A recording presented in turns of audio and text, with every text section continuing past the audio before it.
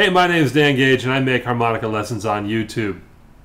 I've been getting a lot of emails over the years since I've been doing this about the subject will be, hey Dan, I've got a 32-hole harmonica, what do I do with it? And the short answer is, I don't know. But I went out and I bought a 32-hole harmonica for you guys, and I thought I'd make a little video to talk about it, or what little I know about it.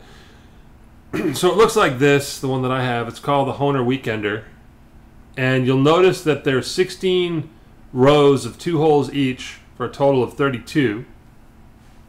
And what I wanted to do was tell you a little bit about it, but also give you some background on harmonicas in general. So my forte, my interest, my hobby, my passion is towards what are known as diatonic, 10-hole diatonic harmonicas, otherwise known as blues harps.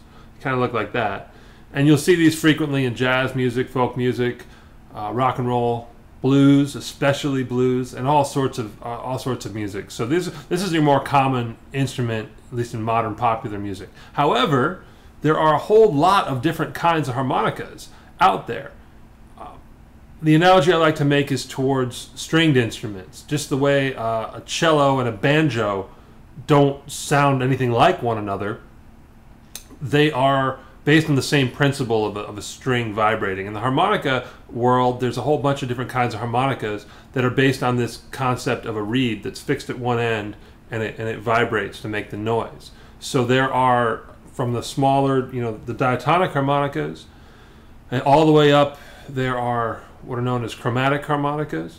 There are octave harmonicas, tremolo harmonicas, chord harmonicas. There are bass harmonicas, there are orchestral harmonicas, great big things that, like, you'll see pictures of two guys playing them at the same time in an orchestra setting. There's really a whole world of them out there, and I'm not really an expert, but I took the Weekender out. I bought it just for you guys, and what it does is the tremolo's got two.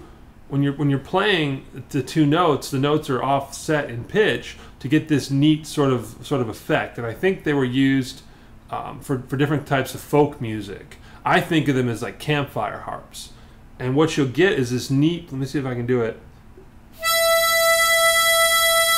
Hear that sort of beating sound? That's the two notes that are slightly off pitch kind of working together to make a different note. And so what I figured out recently, because I just got it, I really don't know what I'm doing, is that you need to think of these in clusters of 4, because in that cluster of 4, one row is the blow and one row is the draw.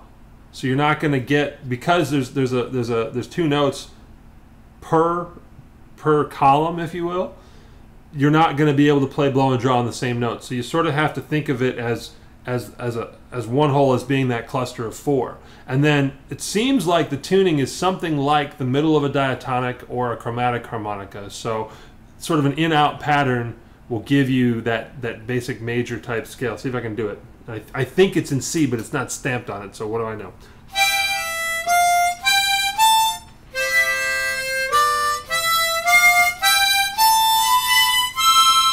So there's a C scale. So what I did was, I don't even know what the numbers are, but it's blow, draw, blow, draw, blow, draw, draw, blow, right?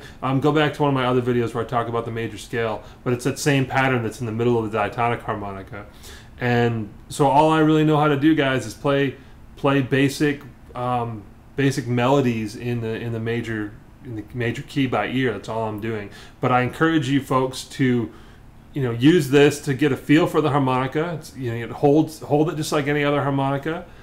Put your lips on it, learn to breathe through it like any other harmonica. Even the principles are the same, and have fun with it, guys. And play at the campfire, mess around with it, and let me know when you get a diatonic harmonica, and I can teach you a whole lot more.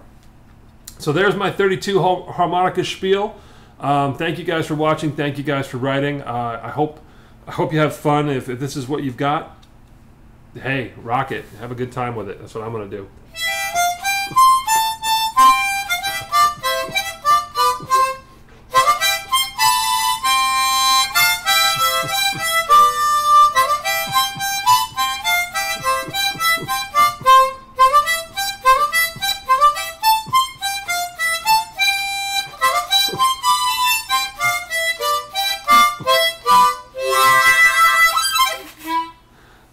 Thanks for watching.